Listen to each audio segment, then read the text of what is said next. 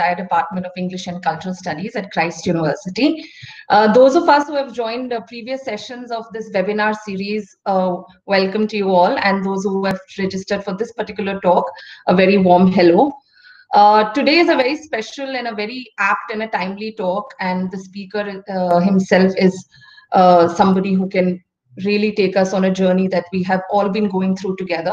I will introduce the speaker just in a bit, but before that, let me take a moment to also tell you about the Mezzaterra series, which actually started during the pandemic year that was last year. And it was a webinar series that we thought of organizing as a department, where the idea was to bring in people from across disciplines, not just academic, but any kind of literary and arts and cultural background, to have conversations which are more open-ended, which can have discussions around all the kind of cultural and social issues that we kind of deal with in our daily lives.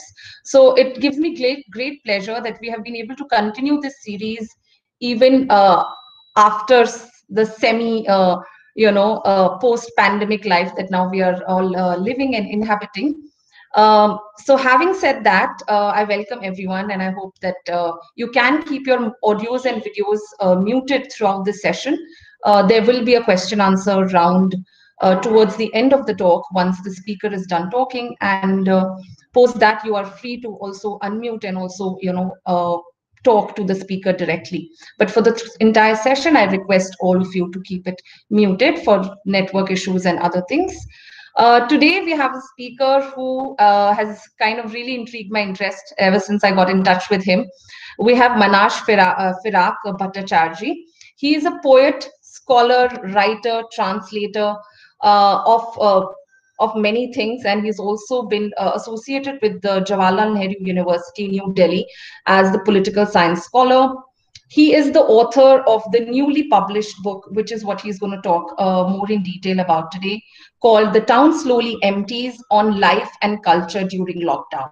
This was printed by Head Press Coppercoin in 2021 February.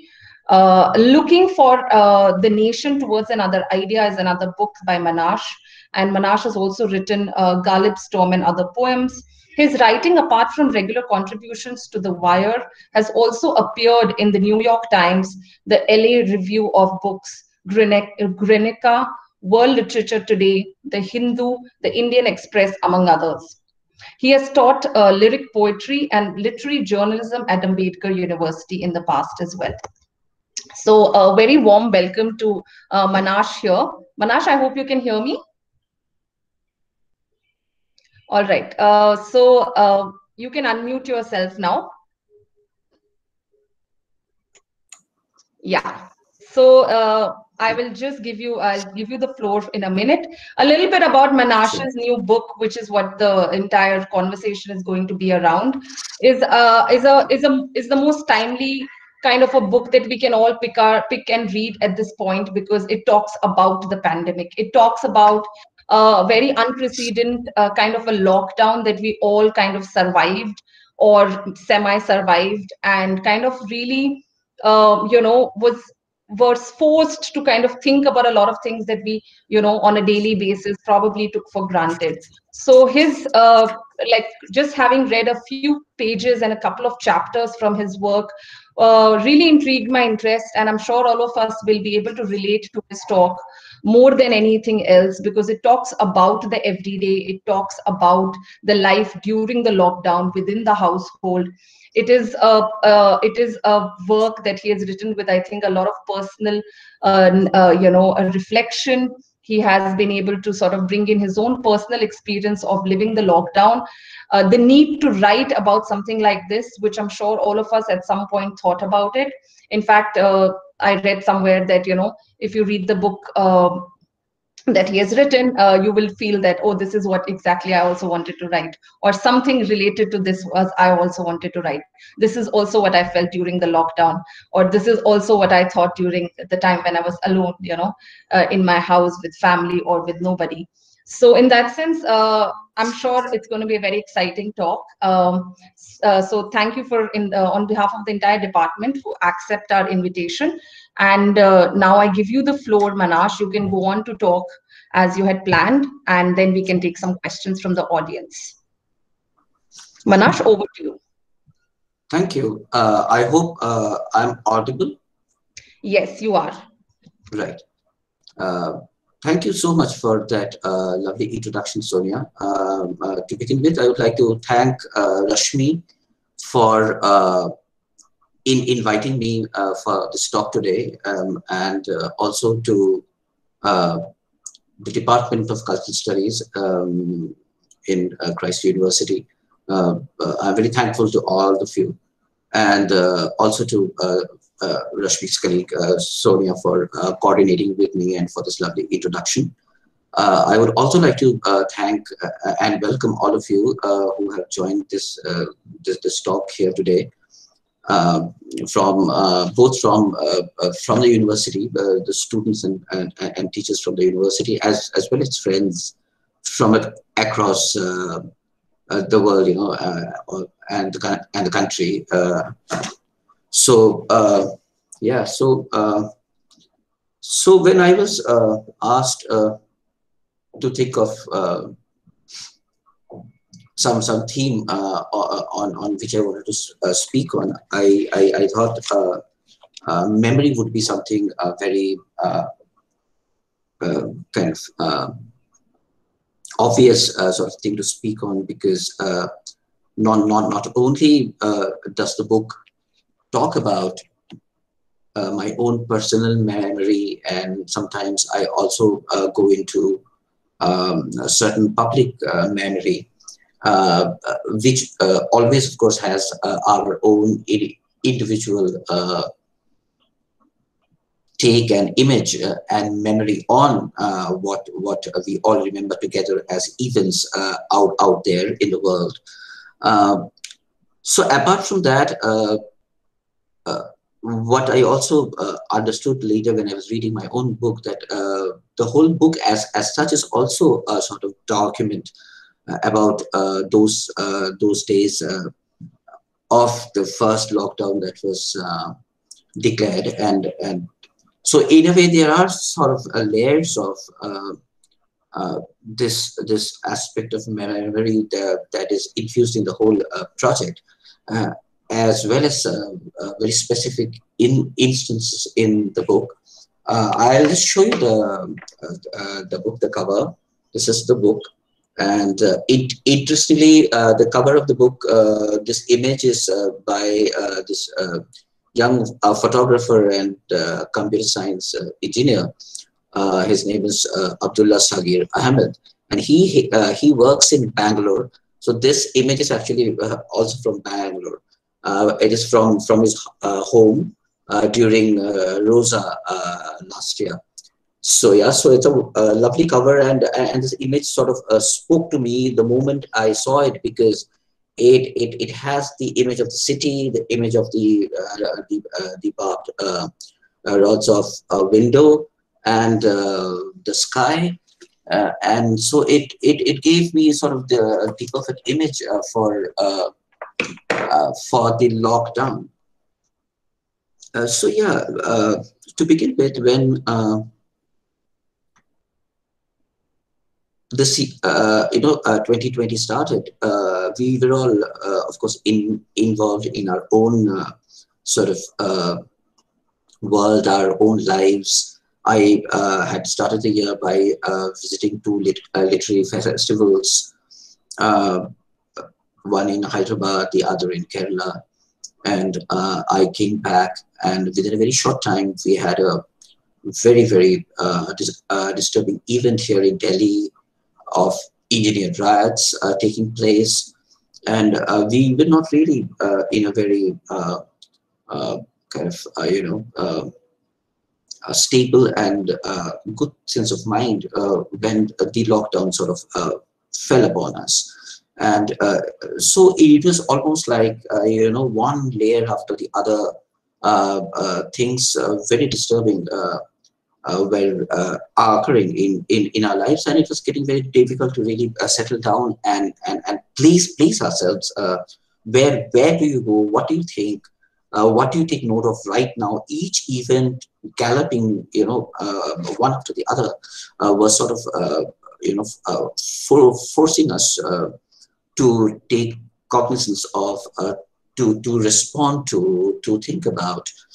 And so it was around these circumstances that this lockdown happened. And when when it was about to be declared, I was wondering what to do. And there was this one book that I was writing then, a book of political nonfiction, which I'm still trying to finish now. Which I thought I will totally immerse myself into, now knowing that there's no going out, and there's a lot of time at home, and to work on our own things. But when the lockdown really happened, it was such a dramatically new experience, both personally, as well as the neighborhood, the whole world. Friends were texting from all over the world about how they were feeling. There were very disturbing news pouring in from various places, as much as this whole difficulty that we were also experiencing from our own very privileged sort of spaces, but still disturbing enough about how to really deal with life and fear and paranoia. And so under these circumstances, a totally new sort of idea emerged. I thought of really writing down this experience, because I felt that something very dramatically new was happening to the very idea of life and the very structure of life that we knew of. We all know about pandemics, but I had not really read too much about it. And so now was the time that I was really reading, and everybody was reading and sharing a lot of ideas. So that is when I decided to write this journal at a daily basis, and sort of respond and see what sort of meaning I'm able to make of these days. So one of the first things, in fact, which was sort of ironic, and which caught my attention. This is something I've described a little bit in the book, so I will read out a little from the book and then expand on this whole idea and how it was sort of similar to how I was feeling right then. So this is from an entry from March 25th. The title of this section is "Of Trees, the Forest, and the Fox's Wedding." The pages in my old copy of the Book of Laughter and Forgetting were falling apart. I sat down on a cane stool to read, experiencing a forgotten familiarity of the story. I did not have to read much to come across these lines that ring truer now, at least for us in India, than when Kundera wrote it. So I'm quoting from the Book of Laughter and Forgetting.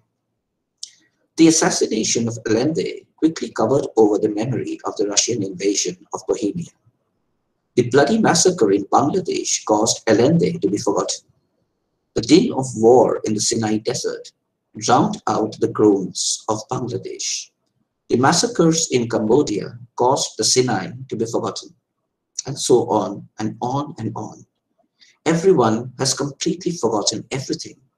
Nowadays, time moves forward in rapid pace. Kundera wrote of history galloping fast. I'm thinking of the chain of events in India just before the lockdown was announced. The lockdown brought new difficulties for the poor Muslims who fled their homes during the Delhi riots and were living in relief shelters. So this was one of the things that was quite obvious to notice, that time was in a different kind of zone. Things were happening really fast, and perhaps it affected the book as well, because though, like I said, the book again, sort of paradoxically, even as I was trying to address the present and the intensely present moment, it also inevitably happened to be something about the past. I was constantly relapsing into the past, thinking about past events, going into the past. Uh, so, so this whole flip-flop between past and present had started taking place right from the beginning of the book, and that sort of told me that that there was something very unique happening to how memory was getting structured. And here there are a few things I would, for instance, like to point out. One was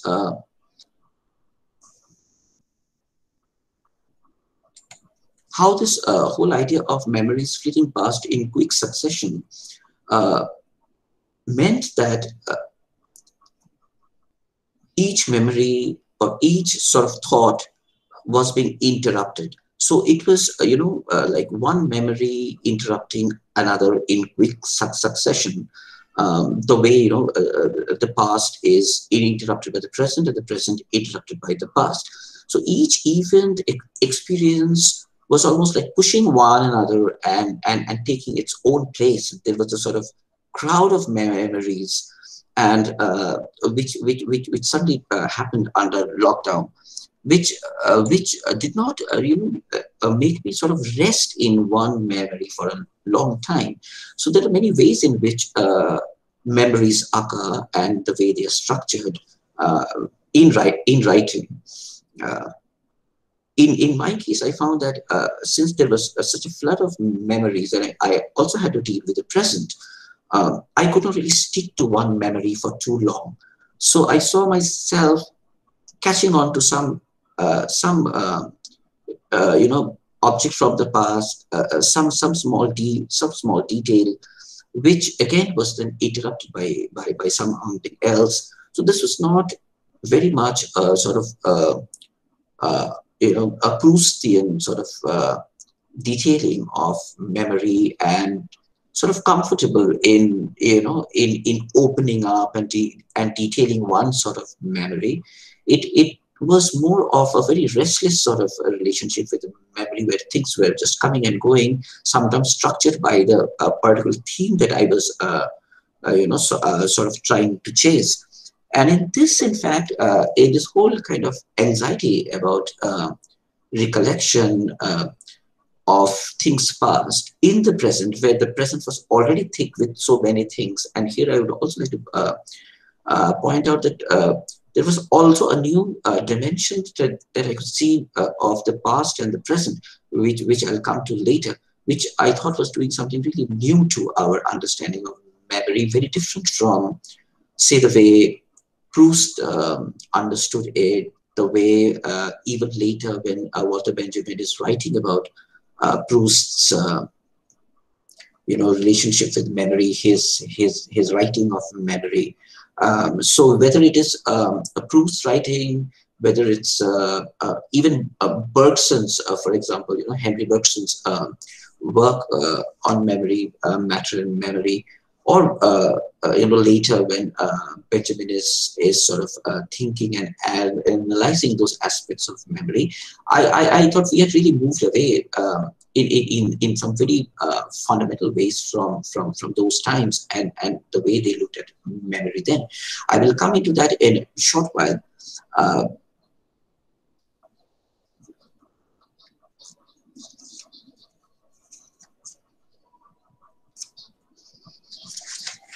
I would, in fact, next try to point out this aspect about this distinction between speed and forgetting. Because this is something, in fact, Benjamin very interestingly mentions. He has this famous essay, some of you would have read it, called On the Image of Proust, and where Benjamin is talking about Proust's remembrance of things past. And he makes the point in that essay that Proust's memory, Proust's memory writing or Bruce's remembrance is not so much about memory alone, but a lot of it is about forgetting. And he in fact says that there is something very, this whole spontaneous remembering in a way is also very much trying to record and trying to convince the reader of what he was forgetting. So in a way, an act of memory is also sort of the betrayal of this whole a state of anxiety, which is also of things slipping past you. This is slightly different, for instance, from say what Milan Kundera talked about. This whole thing about a very famous a quote of his that the struggle of the struggle against power is the struggle against forgetting. That is in fact a struggle of the witnessing, the act of witnessing, where you are called upon to sort of remember in the face of official sort of diktat of forgetting. This is also something that we are facing right now. Benjamin is saying something slightly different. He's saying that that it is actually against this anxiety that he's forgetting his past life is precisely when he's trying to detail as much as possible what he remembers. So there is something interesting in the parallel I want to draw from that and this, which I'll just read out to you.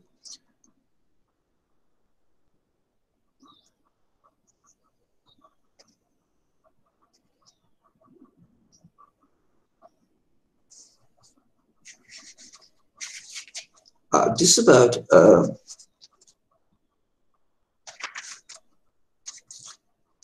the Prime Minister speaking to the nation.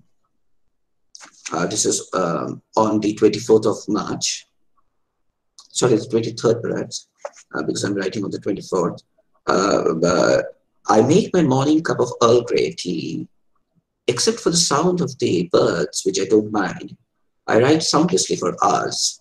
I cannot hear the very agitable vendors cry out, as I usually do in the morning. The sudden lockdown must have made it difficult for vehicles carrying essential food items to cross interstate borders. It feels like a time of war, a world of adults having to rush indoors like children.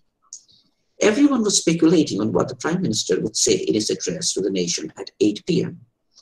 He congratulated people for maintaining a self-imposed curfew, but in a grim tone, he reiterated the need for further and stricter rules to combat the pandemic. He announced a nationwide lockdown of 21 days. The nation was under a 3-week curfew. Ironically, it was not the Prime Minister who declared the emergency. Writers, journalists, and doctors had already announced a medical and health emergency. The PM said, I quote, "Forget what it is like to step out of the house for 21 days. He implored the nation to forget. You must forget the time you stepped out of your home. You must forget the footsteps of freedom. Delete the memory of the past. From now, you won't just miss the world, you will miss yourself. You will miss yourself in the world. But the world will also vanish. It will disappear into itself. Pandemic time is a frightening zone where you experience the forgetting of time." So there are two aspects here. One is, of course, this realization that the present is barred.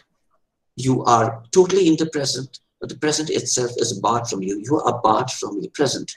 So it is all past then. So life becomes sort of pushed back into the past. Life becomes all memory. Memory becomes life.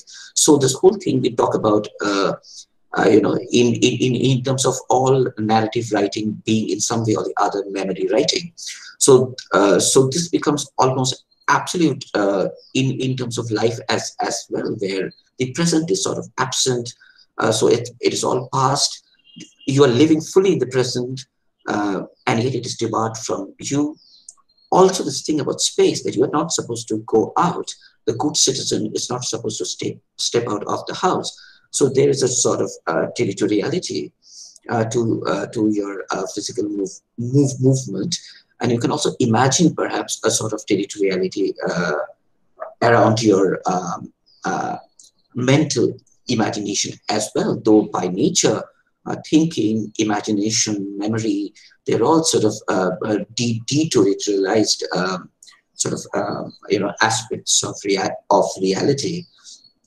Also, this whole forbidden territory, that the outside is forbidden territory, the present is also a forbidden territory. So again, you are sort of forced to relapse into the past, where you can sort of cross the borders of the present. That is one. The other aspect of it is also something that I've dealt in elsewhere in this book, which I'm not going to address today. There's something about this whole line, that you shouldn't cross this, and we are aware of this line, which in many ways, we see in social practice, this whole line of touchable and the untouchable, the line of sort of proximity and distance. In a way, also the Lakshman Rekha, which is sort of drawn against your existence and against your desire as a moral norm. But here, that whole idea of the line, that you can't cross the line, was given to you not so much in moral terms as much as in biological terms, because your biological existence was in peril. So to kind of save your life, you were given this new sort of biological border, so to say, by the state. So these were two aspects around the question of life and forgetting, which I thought about when the Prime Minister made that address. So there are other aspects about memory that I draw here. One, of course, is nature, and this whole thing, that was really how people were pausing to take pictures of flowers, of birds. There's a friend of mine who was telling me he was actually recording bird speech and things that they would have never, it would have never occurred to them to do such thing before. So what was this return to nature really doing? In a very interesting moment when we are facing the Anthropocene, it is as if that it needed the pandemic for people to really sort of turn back to nature, open one's eyes to nature, open one's ears to nature. People were listening, hearing nature. And there were other kinds of landscapes also that memory, so to say, during the lockdown was opening oneself into. There's one such interesting memory which I will read and then sort of talk about a little bit. This is about my childhood memory of Shantiniketan, where you have Tagore's Vishwa Bharati. And I had, so there was a kind of a family friend who used to invite us there on the occasions. And so suddenly, through certain aspects of my thinking about certain things, particularly childhood, I sort of took that detour of Shantiniketan, and I'll just read out a few things that I wrote about what I recollected of that place. The Garden of Eden is the garden of childhood, where innocence and temptation live side by side. The erotic charge of temptation comes from its lure of innocence. Innocence is being inside an eggshell, a phase we gradually and reluctantly break out of. My paradise, idle, or Garden of Eden will always remain Shantiniketan. The university town where the poet Rabindranath Tagore founded the Vishwa Bharati, with its green, uneven meadows, tall trees, filtering sunlight, the Mayana bird, an occasional drove of donkeys, and so much silence that you must scream to know you exist. During summer holidays, we would visit the family of my father's friend in Shantiniketan. While the elders were busy in conversation or singing songs, I would be playing in the meadow with their daughter, who was a little older than me. We were barefoot like animals. We played hide and seek and catch me if you can, flirtatious names for games designed for children. We were also on the swing, where with every lunge of the swing, I experienced lunging bits of feeling, just like in A.K. Ramanujan's poem, Looking for a Cousin on the Swing. Since then, I looked for her in every swing. Um, so I was remembering this moment in Shantiniketan during childhood. There is another moment which is not part of the book, but where uh, I sort of experienced a very, very different sort of encounter with my own memory, which then gets colored now as I think back on the earliest days. And so that happened when just a few years ago, decades after my those childhood visits, I'd gone to Shantiniketan with my friend. I was really eager to show her that particular part of the meadow where I had played and spent time in, and I just thought I'd take her there and show that absolutely wonderful place. And so we took a rickshaw and we went there. And we kept circling around that space where the meadow was supposed to be just waiting for me to say hello and to show it to my friend. But there was no meadow. And so I tried to convince the rickshaw puller to take me. And he tried his best to go round the whole place. And he sort of gave up after a point and tried to convince me that there's no such place, and he hadn't heard of this place that I was trying to convince him about. And I finally realized that the meadow has had been taken over by buildings and by roads, and the place no longer existed. Now, it wasn't objectively speaking too difficult for any adult mature person to really realize that, look, this is what has happened in all these years. It's very natural for houses and streets to come up, and a certain kind of place gone. But because that place was so integral to my memory, there was such an intense relationship that I shared with it. I just refused to believe, and there was no rational sort of explanation that I could fall into. And so that really disturbed me a lot. And objectively speaking, we understand that there has been a devastation that we face in our relationship with the memory. Memory is no longer, never the place that we can visit, whether that place has been physically sort of eliminated or not. All places in memory, or most places in memory, are sort of changed, devastated by time, by ruin.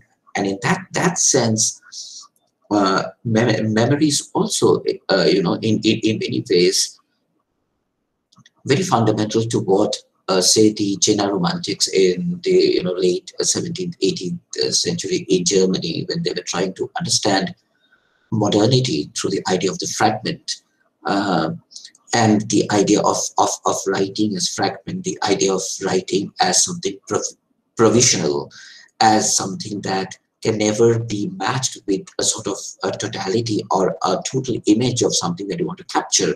That writing by its own nature, by its own structure, can only be nothing else but fragments of what you can capture, is somewhere also talking about memory. Because if writing is memory, and all writing, at least the writing of this kind, of all narrative writing, so to say, is memory, then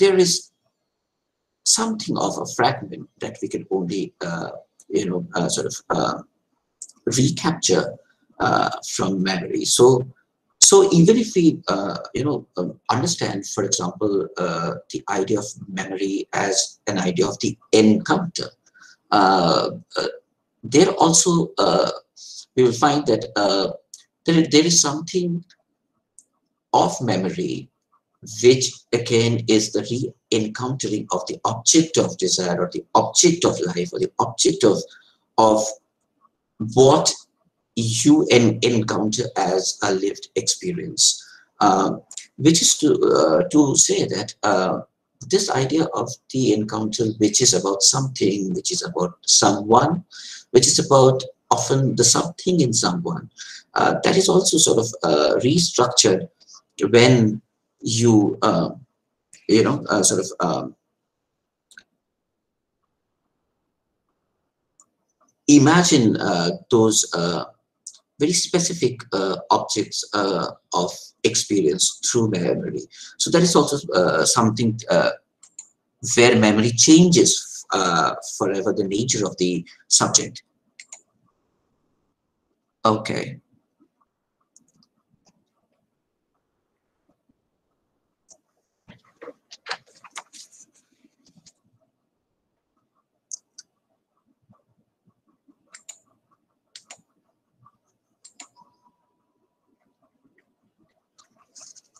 Let me read you out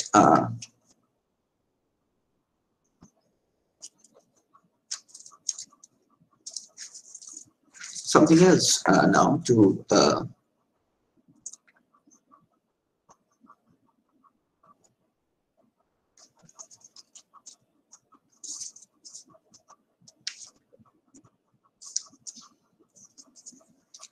talk about places that occur in memory but no longer exist. So what of the memory of places and people that do not exist anymore?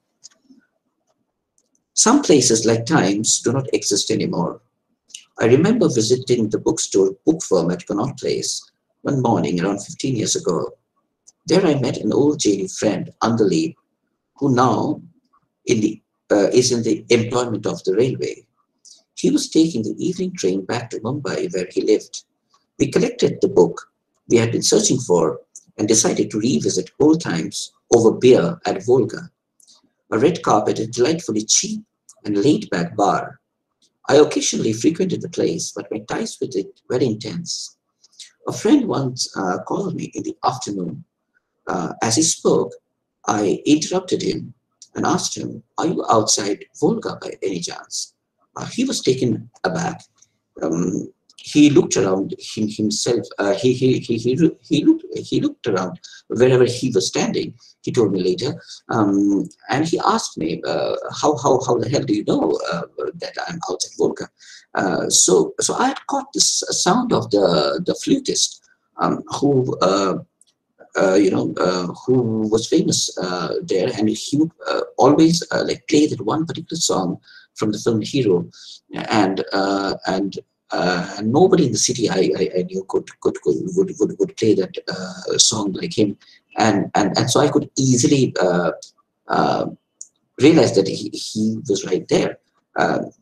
So neither bookworm nor Volga exists today.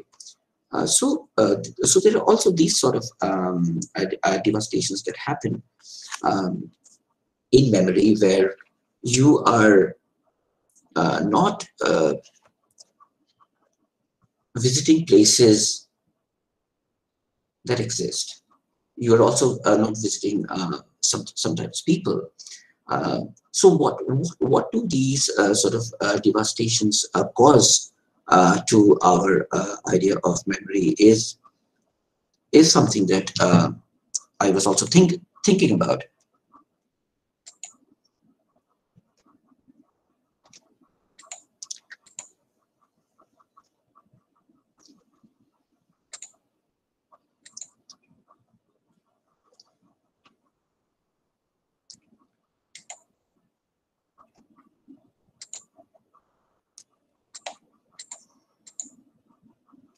Yeah.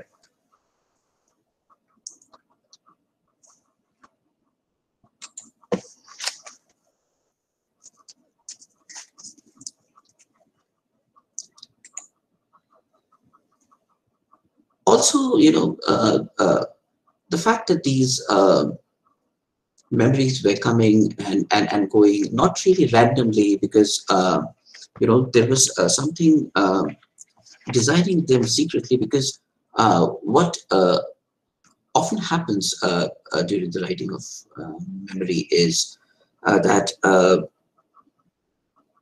a certain theme or a certain sequence comes into being on its own.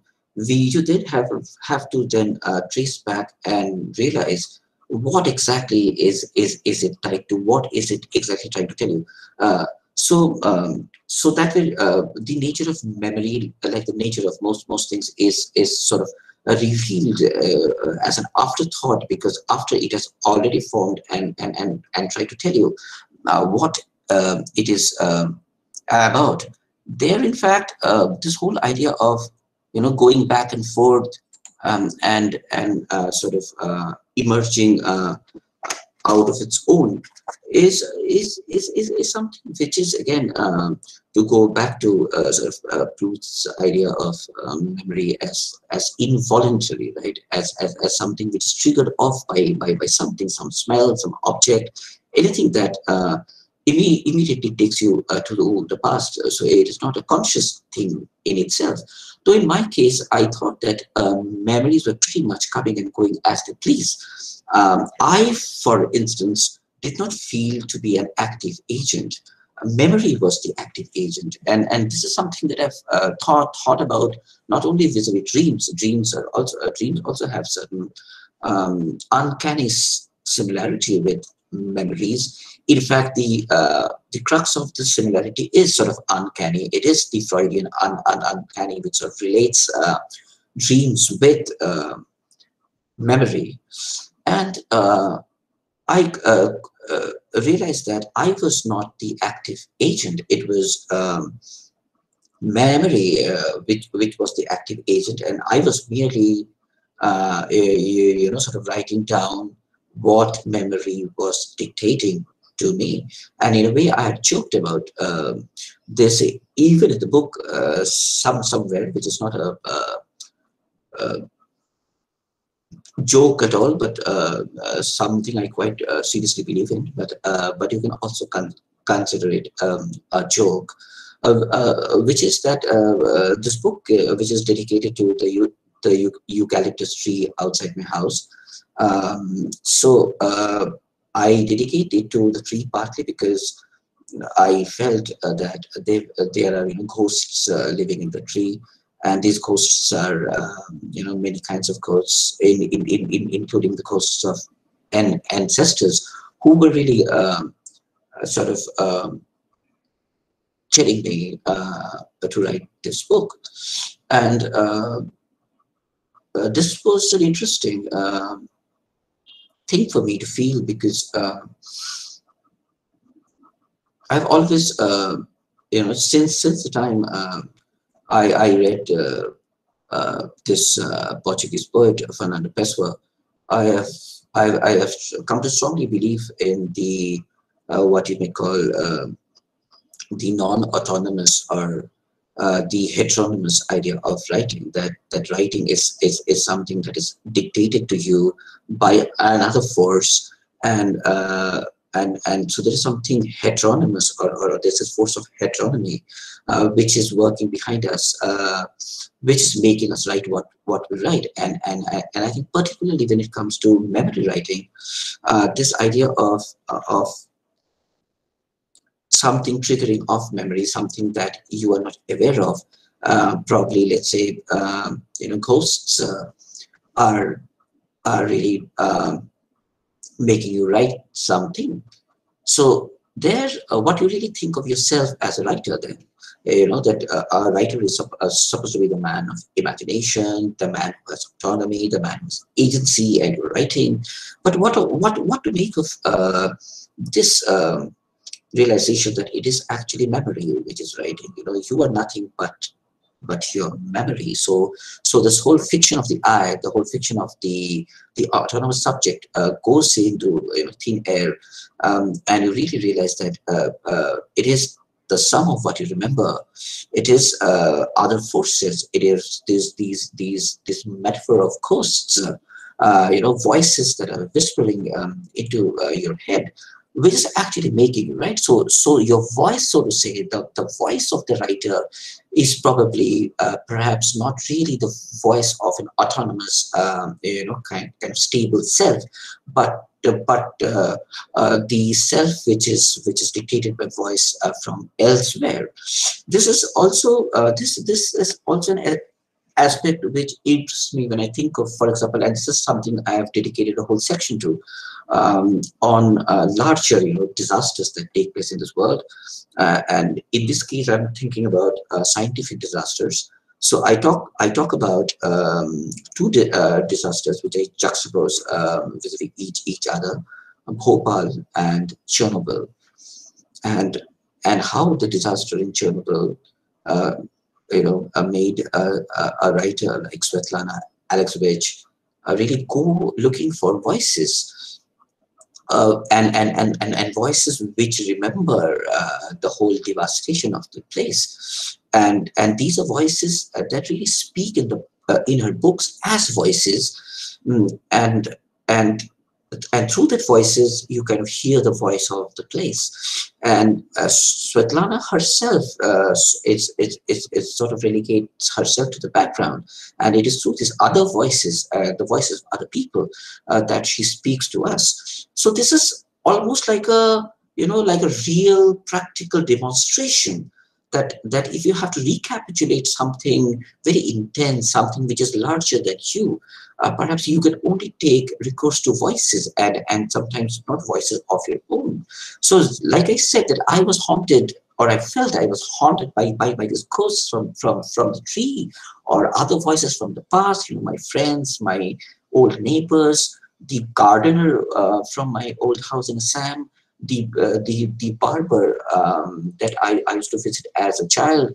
That these people were speaking to me, and their names and my memories of them are what I was putting down on paper here for this book. In Svetlana's case, she was actively talking to these people, collecting their voices, and making us hear them. In Bhopal, of course, the scene is a bit different there. Jayanta Mahapatra, who does not belong to Bhopal, who is a poet from Orissa, actually visits Bhopal, and walks through the streets, and he's sort of collecting data, so to say, for his poetry. So his whole collection, called The Whiteness of Bone, is around his experience and memory of Bhopal. So that is also something that sort of happens, both in the book, and it happens in real life. Now, something interesting for you. This is something, again, which just came and went, and later when I was thinking about it, it seemed to be something I still need to sort of fully figure out. How did this relationship develop? Is there something really about mood in the book which was perhaps dictated by this particular fact? So let me read it out from the book, and then maybe just say a few things about it. Listening to Chopin's nocturnes during lockdown enables a gentle flow of recollection. I'm amazed by what these 21 pieces for solo piano do for memory. Each time I play nocturne, some street or face or moment or mood belonging to the past gently trembles in my head. A cow re-chews and re-swallows food, what we call chewing the cud. Human beings chew the cud of memory. It is also called rumination, and memory is part of the mental activity of rumination. So chewing cud improves the cow's digestion, and ruminating on things, including things past, allows us to take useful lessons from the past. So there is, a sort of digestive element, which I'm sort of including in this very bodily sort of experience of remembering. Music brings back memories, but Chopin's Nocturnes does it at a subtler level. The music does not overwhelm you. It reconnects you to the past, the way a hand holds you and persuades you to travel along. Listening to Chopin, I could hear the distinction between emotions and feelings. Emotions stir the blood. Feelings correspond to what surrounds you and introduces a greater ambience. Feelings connect you to the air, to nature. You can almost observe yourself, if not exactly in the objective sense.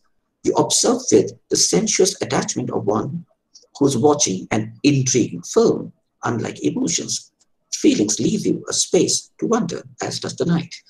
Um, so it just happened that that when the whole lockdown happened and I started writing, I wanted just one music, something very silent and soft, not to really disturb me and take me away from my writing. And so I decided on Chopin's Nocturne, something I think I was planning to hear for a long time.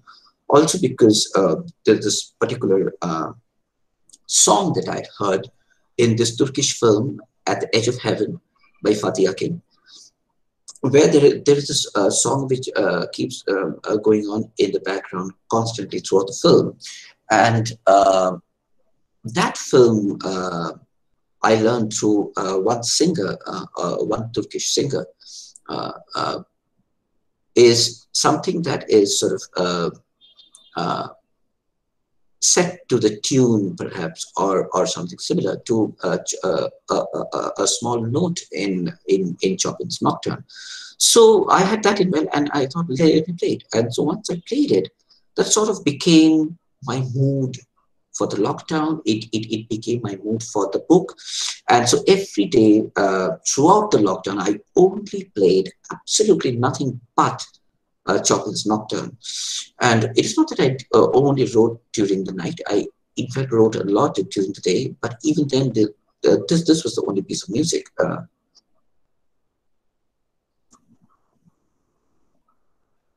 Sorry, I was listening to. And I wonder whether that sort of did something to um, the structure and the nature and the tone of this book, because so far people have told me that they expected something very sort of somber in this book, something really dark and sort of sad. But they were sort of pleasantly surprised to read that there was a lot of lightness in the book, and I don't know whether this lightness, which is but a very melancholic lightness, happened because of the book. Sorry, because of Chopin's Nocturne. Uh, okay. Uh,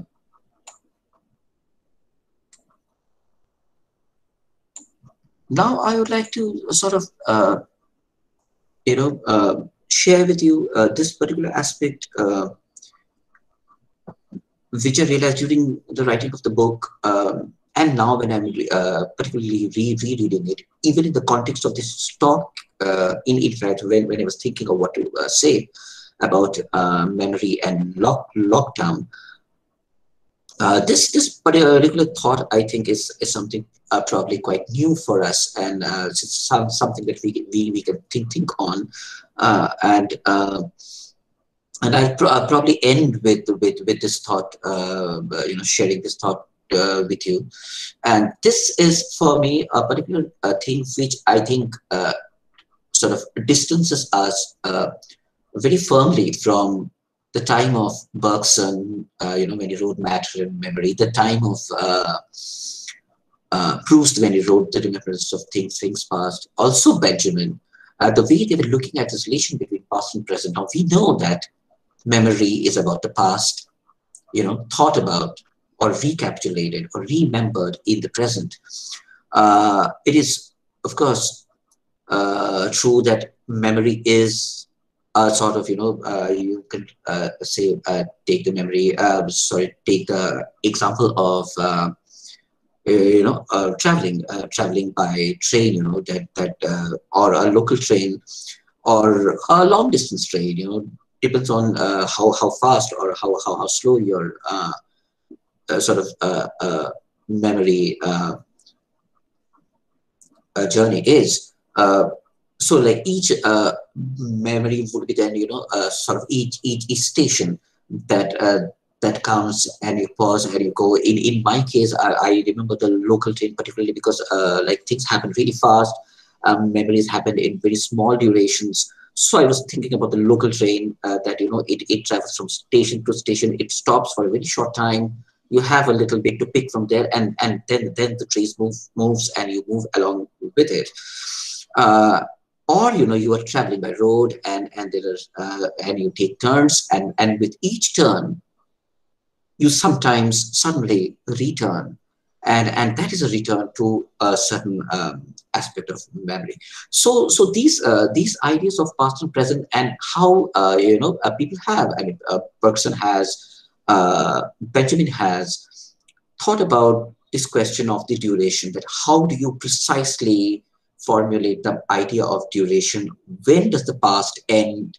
When does the present begin? And things like that, because you have to somewhere perhaps make a very strong sort of distinction, conceptual, cognitive distinction between past and present in order to sort of place the idea of memory. Here, I would like to break away from this sort of distinction and sort of propose this understanding that I don't think that now, in the sort of life we are living all across the world, that we can hold on to this conventional notion of what is past and what is present during these exceptional periods of time, where there is too much weight on our mental faculties, where our sensations and feelings are activated at an everyday basis. Also, conversely numbed, we are also numbed by so much of uh, things that we are bombarded with every day, where simply too much is happening around us,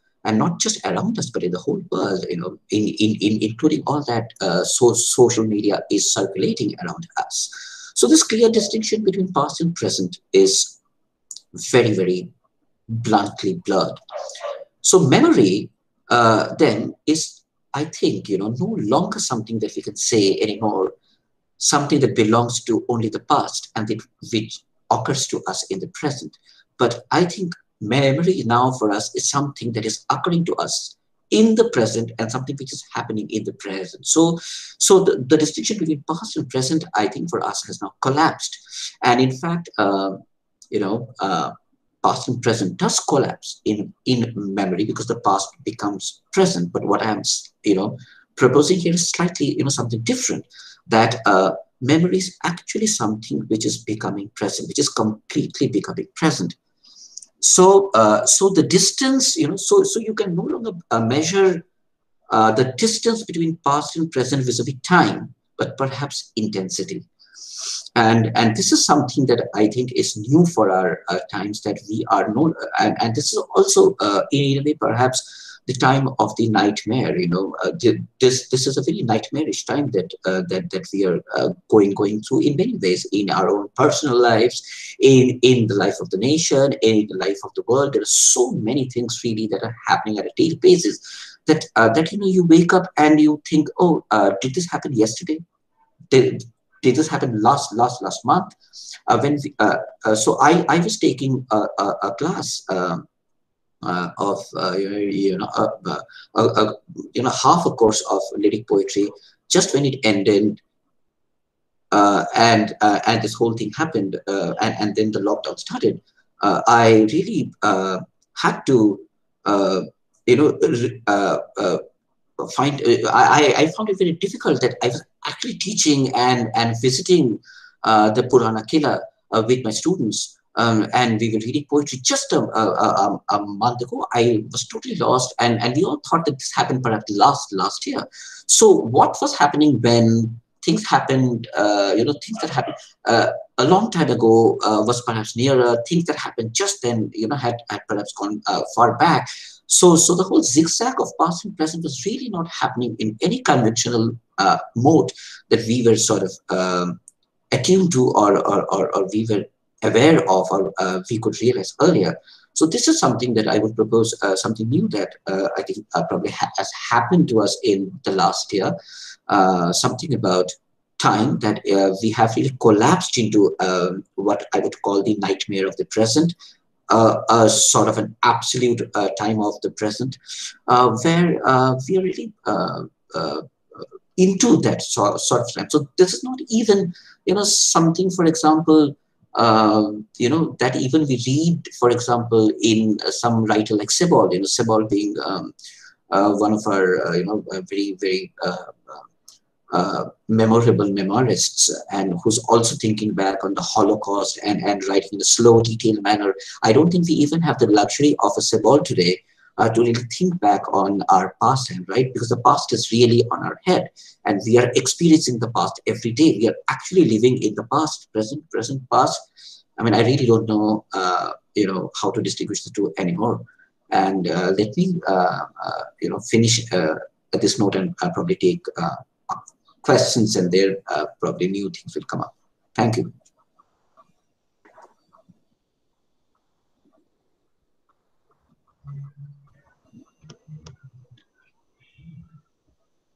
Yeah, thank you, Manash, for that.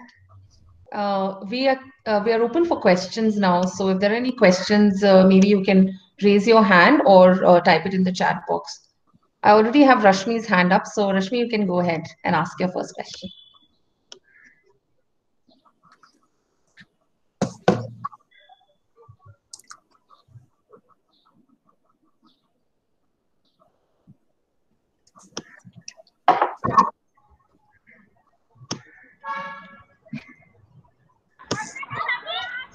Sorry. Hi. Hi. Actually, thought I'd take this. Thanks a lot, Manush. I'm very happy we could actually finally get you to do a talk. And we've been plotting it since your last book. So this is Yeah. really nice. I thought I'll listen to this from Kabun Park, because you've dedicated the book to the tree outside your house. For me, Yeah. Kabun Park was like the space that kept me alive through the lockdown. I mean, it helped me remain sane in many ways. And I think, your talk was lovely, and I look forward to reading the book. Uh, I got a message today saying that it's finally been dispatched, Great. so it should be at my home soon. Great. I think you brought up a lot of interesting things. You touched upon philosophy, you touched upon literary form, the relationship between memory and narrative writing, prose, and so on. And this is something also that I have been kind of grappling with in this last year, because I've been working on a book on the moving image. It's called The Vanishing Point, Moving Images After Video. And it's supposed to be it was meant to be a retrospective of, what happens within the sphere of the moving image after the 1990s. But Okay. it kind of so turned out that I started working on the book and we went into lockdown. So that relationship, which I had imagined would be one of a retrospective, actually became Okay. almost impossible, because it wasn't possible to, dive back into the past in any linear kind of logical way and wade through things systematically. So I found it kind of, very what do I say? I mean, yeah, I could resonate with what you were saying in terms of meandering through, returning to different experiences in the past as you were writing. Mm-hmm. There were two things actually that I wanted to bring up. One is that, I feel that memory is the bridge between language and the world, in the sense that when people, suffer from conditions such as Alzheimer's, Right. it is the inability of your memory, it's the refusal of your memory to serve you anymore in some sense, right? And so language and its relationship to the world begins to lose meaning. And uh, I have kind of, thought that the kind of memory that you experience or you construct through visual images is of a very Yeah. different nature.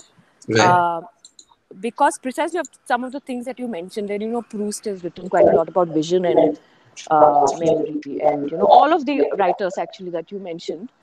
Mm-hmm. um, and memory then in the visual image, which is almost kind of something, a word that you used fleetingly but didn't go back to, which is forgetting. Uh-huh. And it's the edit, it's the cut between the two frames that actually also kind of constructs our relationship with how we relate to the moving image and the past in some Mm-hmm. sense. So that is one point I wanted to place before you. But my question to you is, I mean, you've commented very beautifully in a very nuanced way on the changing nature of memory and, in fact, our experience of the past, the relations between the present and the past. Um, Many of, in fact, all of the writers you've uh, drawn our attention to are people who were very invested in understanding modernity. They were writing about modernity and, writing about the modern experience, which you kind of make reference to as well. And the thing with South Asia, let's say, is that, I mean, this is it's kind of a old problem that Mm-hmm. our relationship, the relationship of our presence to our pasts, never took the same kind of form as it did in Europe, where the past, in fact, had to be rejected in order to become modern. Right. Right? So, I mean, there was kind of a negotiation. There was a tussle with the past, and therefore the present needed to establish itself as an entity, the contemporary. And historically, that's not been our experience, at least. Now, it's very hard to say, whether you can kind of retain a cultural distinction anywhere because of the kind of homogeneous nature of technology. Right. So I do agree with you when you say that, we memory has become about intensity and not about time or distance. I also agree with you very strongly when you spoke about the ghosts and spirits, that are edging us or whatever, nudging us on. And I feel those ghosts and spirits actually begin at the moment of optical technologies. And this whole idea of the ghost in the machine. Right. Uh, and I wonder then if Kundera, who I know is one of your favorite writers, and this idea of the writer as genius, the writer as being able to capture the pains and the possibilities of modernity, which are always fleeting, is a centered voice in some sense. And you spoke about the assemblage, and you hinted towards Deleuze, who draw upon Bergson. And I wonder if the visual kind of memory is not a more polyphonic memory, precisely because it's a bunch of ghosts and spirits who are also murmuring along with us. Right. So it's not a coherent question. It's just a kind of jumbled response to respond to the many thoughts that you've laid out. Yeah, that's what I had to say. Right. Thank you so much, Rashmi. And yeah, I mean, first of all, thank you for that lovely image of Cubbon Park. And I remember, my memory of Cubbon Park is pretty fresh. I quite enjoyed being there when I was, there. The first time, in fact, when I had visited Bangalore, we had gone to the Cubbon Park, and I remember going to that library. I think it is there somewhere nearby, and I remember the roses, placed in a circular manner outside the library. And I remember the library also pretty well. They have this oval kind of shape in which the shelves are structured. So yeah, so it brings actually nice memories of Bangalore. And yes, I mean that one word I particularly caught from what you said. On polyphony, and it precisely again links to what I was thinking about uh, Svetlana Alexievich, because Alexievich's uh, novel or her novels are precisely about the polyphonic the polyphonic in literature, and how when there is a there's a murmur, and where, and it is also somewhere, this is such a nice way perhaps to also sort of escape the, perhaps what one may call a little provocatively, the limitations of, let's say, somebody like Pessoa. Now it is I think pretty radically provocative to talk about the limits of Pessoa, because Pessoa is the most radical writer, in the sense that he actually went out of the problem of the self and the I, and created this whole um, idea of multiple selves, and the writer as a depersonalized sort of subject, and that was probably the most radically creative thing that happened in literature. But perhaps Svetlana goes a step ahead, because if we think about the act of writing not only in aesthetic terms but also in radically ethical terms, even though Pessoa sort of this whole radical experience of the radically other within the subject of writing. Uh, Svetlana perhaps goes a step further and actually brings all these voices from the real outside, and merges it with her own voice. So she anyway then loses her own voice. So we don't really say so. So in Pessoa's case, if he is sort of just losing his name to other names who are other writers, other subjects of writing, Svetlana actually is doing the real polyphonic thing, that she's actually going into the world and then collecting these voices and sort of bringing them for us, and also opening up this sort of wide landscape where the writer is no longer alone, the reader is not alone with the writer. So perhaps the most radically social sort of act, that you can experience perhaps within the reading and writing of literature.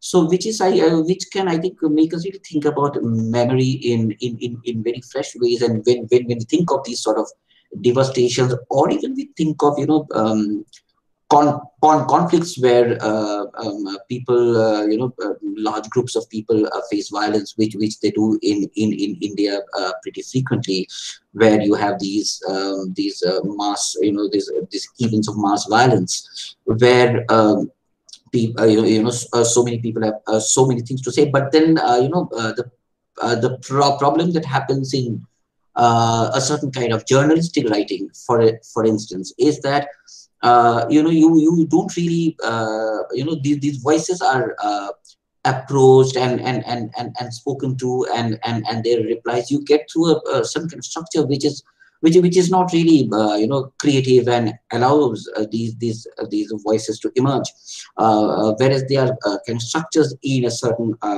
journalistic framework which is not very creative. I am not saying all kinds of journalistic writing, but most kind of journalistic writings we find on them. So perhaps we need to think differently about approaching these events and this larger incidents, where we can actually hear a lot of people speak their experience and teach us something new about what it is to experience these things. Yeah, thank you. I think that's to be continued at 4S or something. Okay.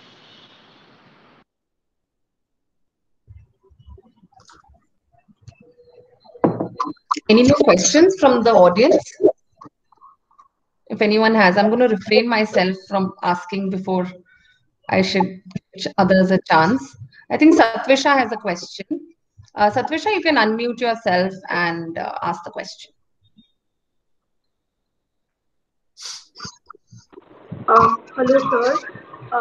Sir, I actually got a chance today to read the preface of your book, and yes, it's not exactly a question, it's more of a comment. And I was intrigued by the way the idea of memory was implemented when we think about our daily life.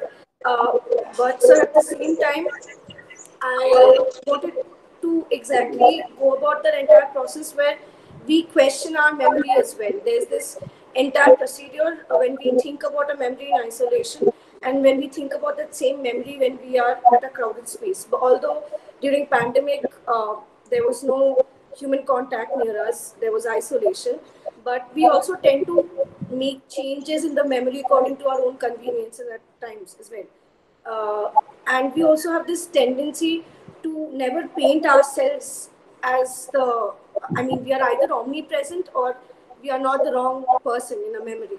So when those memories come back, when uh, it's it's it's not just haunting, it's more of a phase, and it takes you back to places where you might not even want to go back to. So that was quite intriguing and interesting to me, and also I was trying to understand how technology plays an important role in the way we think about memories, because so you talked about paranoia in the preface of it, and I also felt like a few days back we attended a talk by Padmini Ray Murray, where she said that our this entire idea of paranoia or the anxiousness that we get is because of the absence of our understanding of technology as well. At the same time, that creates an anxious space, and that also intrigues the way we think about stuff. So I just wanted to say that to what you read, I mean wrote as well. Yeah. Thank you. Thank you so Yeah, much. yeah, Manash, sorry to intervene, but I was thinking we can maybe take a couple of questions together due to the paucity of time True. so that you can answer them together. Yeah. Yeah, sure. Any other, Mukta, you have something to say as well? I can see that you've written a very long chat. Do you want to unmute also and speak, or should I read it out for you?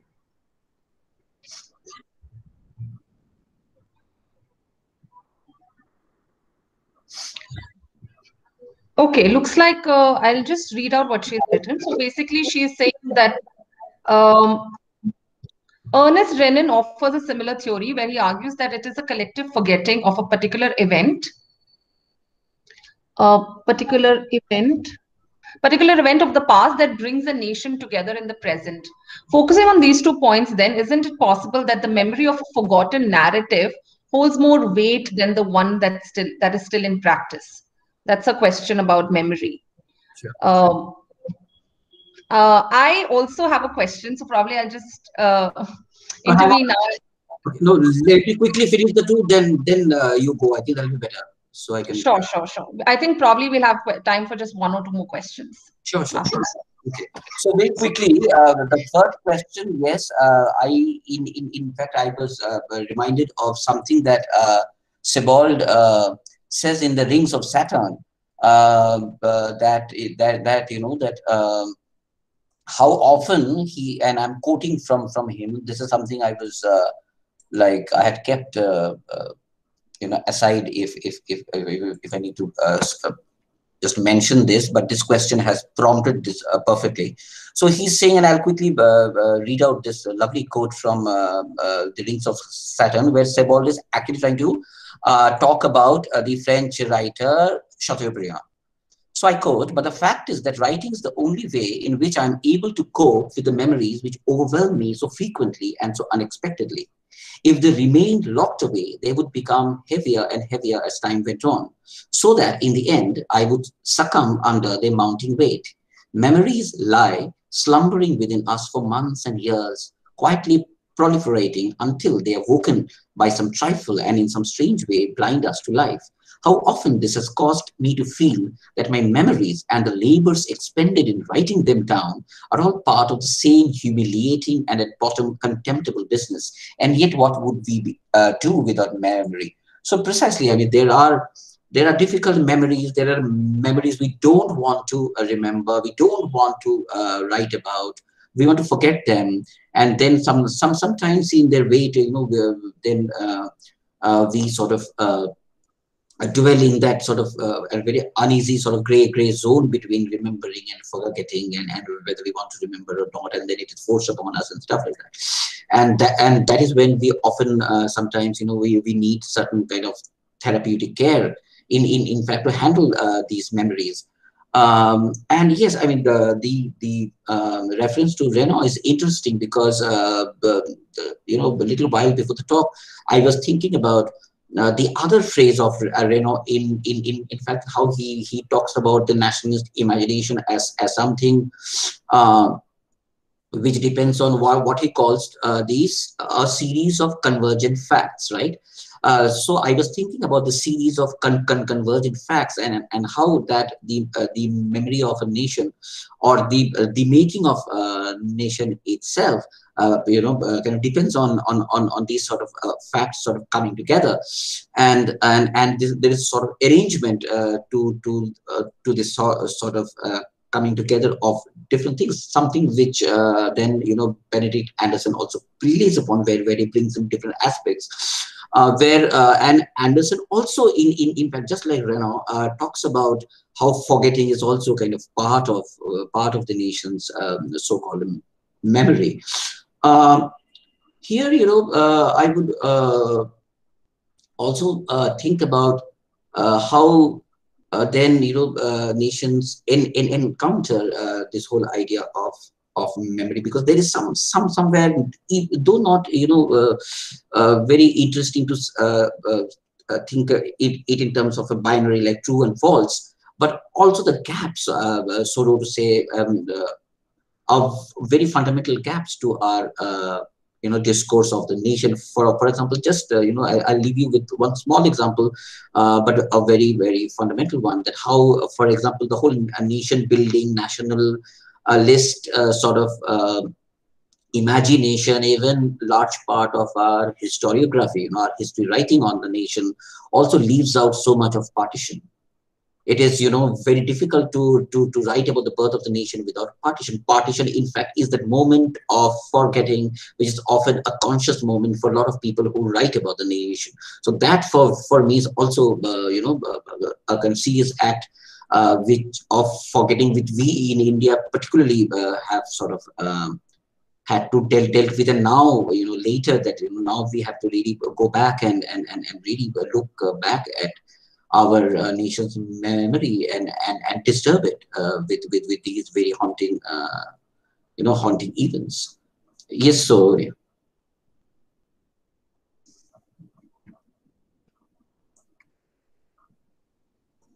Yeah, Manash, thank you so much. My question, if I may take the liberty to ask, I don't see any other question being popped up.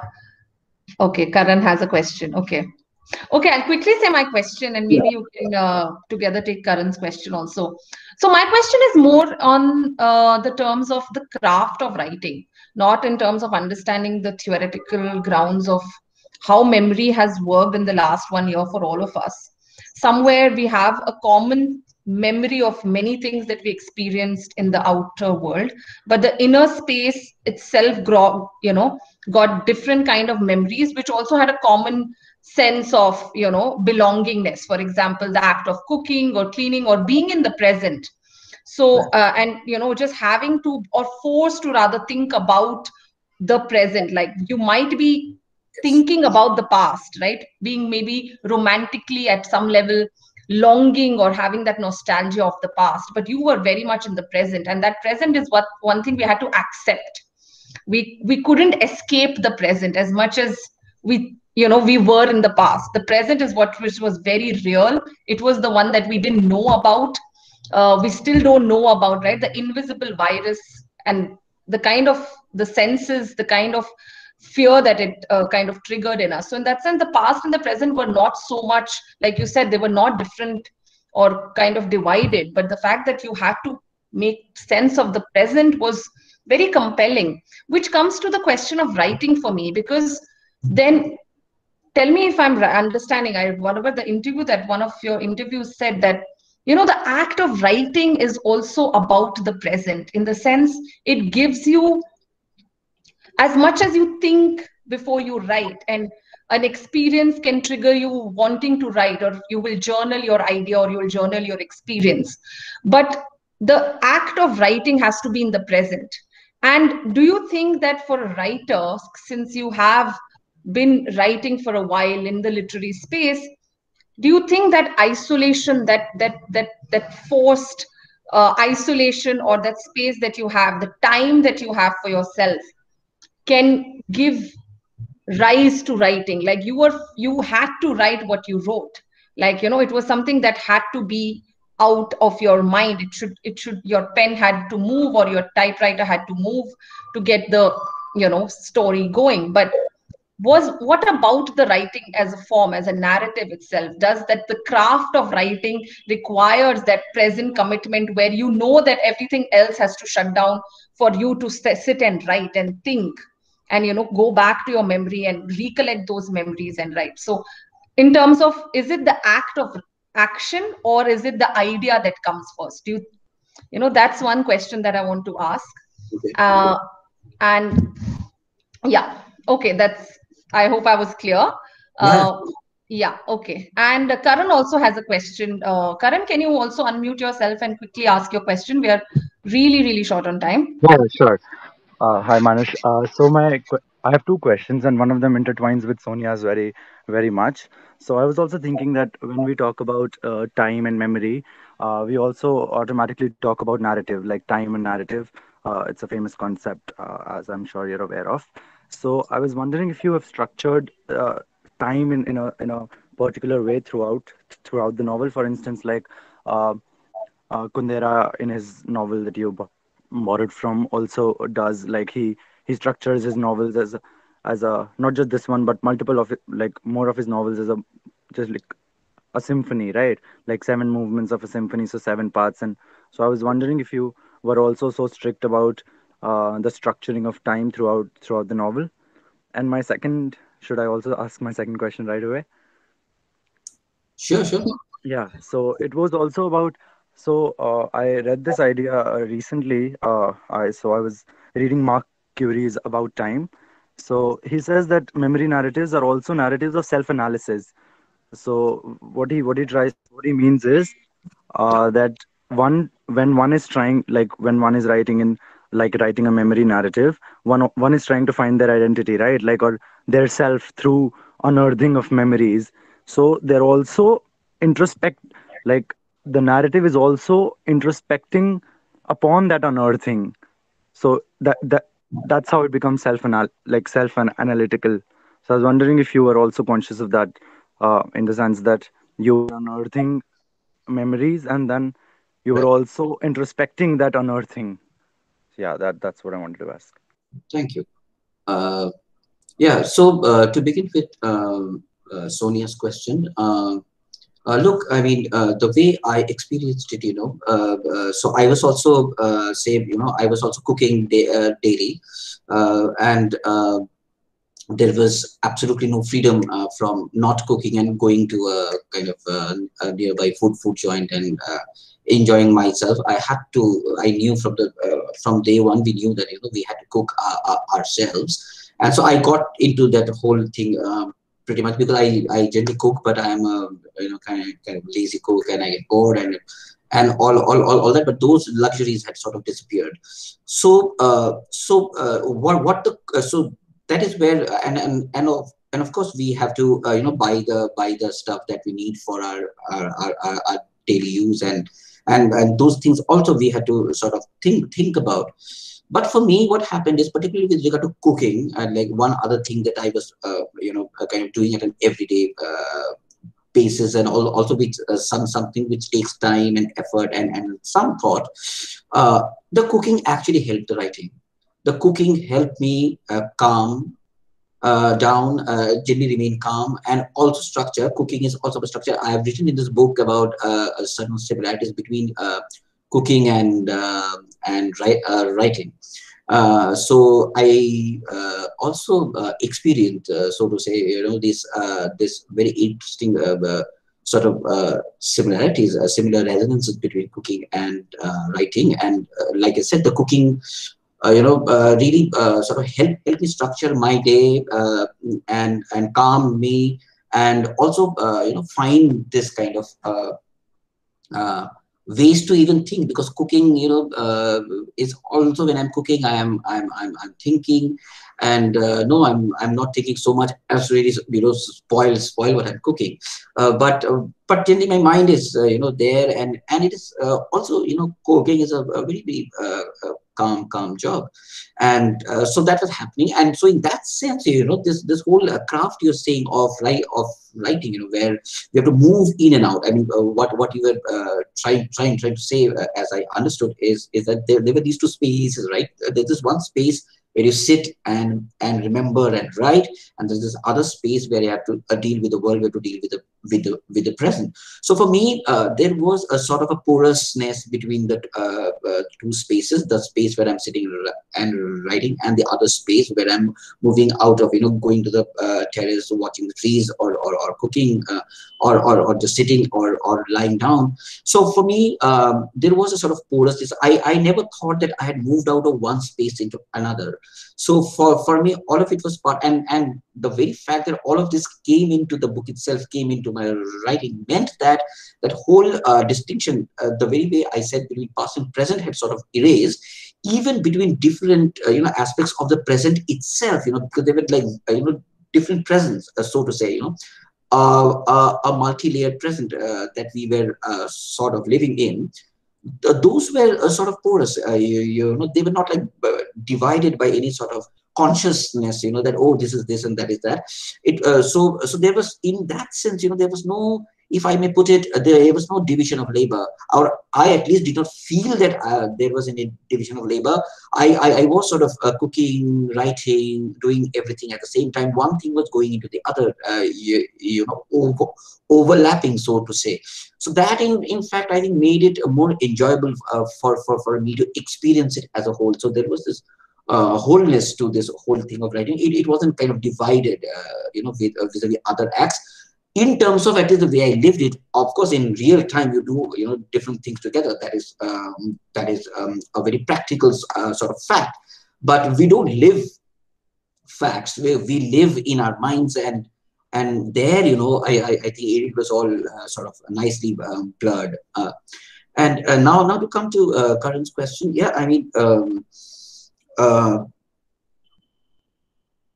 no, that second part you said, I don't really relate to that part, because I was not really looking for a self identity, or losing identity, or trying to find myself, sort of thing. I was trying to find something, and I was trying to find meaning. That is true, but that meaning I would not associate with just me as an author, as a subject, or whatever. It was just the meaning of life, and life, and I being just a part of life, I being somebody who was alive and a subject of life. So it was more of life that I was interested in, and the book is perhaps a tribute to life, rather than to my to some anchor of the self that I was really looking for. Yes, I was looking at certain moments of the past, and try to relate my past to to the present, and all sorts of things. But if you read the book, I think you may experience that there is a sort of breaking down of the subject into different aspects of life.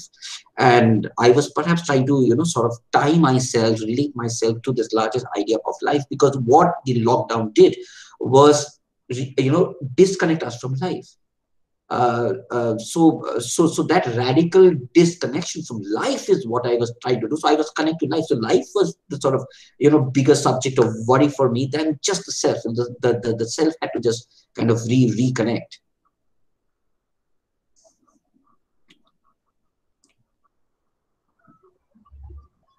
All right. I think we have come to the end of the session.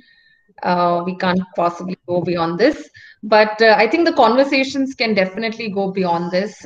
We would like to definitely read your entire book. I'm sure the students here would be very interested. And yeah, now that you have written a book that all of us think or thought that they should have also written, I think you're leaving us with many ways to sort of think about the year that we all have lived as a collective memory, and also as an individual memory and experience that we had. So Uh, we'll continue the conversation as we go along, but I would like to take this opportunity to thank you once again for your time and for sharing something that was so relatable and at many levels also something that we need to keep thinking about, right? I mean, I think you're paving a way for the human experience to take a little shift in the way we have come to live this modern existence, right? So this transitory passiveness that we got through the lockdown has really given us some food for thought, that we are all trying to sort of you know correlate or bring and continue even after the pandemic is over, or when we are back to our so-called the normalcy of things. So thank you for that on the behalf of the entire department and Christ University. I'm sure we'll get more chances to have this conversation again. And thank you, the audience who has been very patiently there, those who stayed back. So thank you once again. And I just that's want to it. add one thing, Sonia. Yes, In, please. to add to your thank you, of course. But Manoj, we were reading the preface to your book in class today, and one of the students said it's 17th March today. It's exactly a year to the date when your refrigerator broke down, and we Wow. Yeah. hadn't realized that we are scheduling your talk on this day, but it's a happy coincidence. Let's say. Thank After a you. year of, yes, yes. I think March very much brings all the kind of memories, because even we went to campus only, I think around the 15th or the 16th was our last day.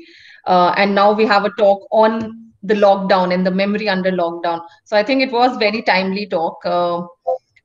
Thank you so much once again. Thank you, Rashmi, for actually, having Manash to be with us. Thank you, everyone.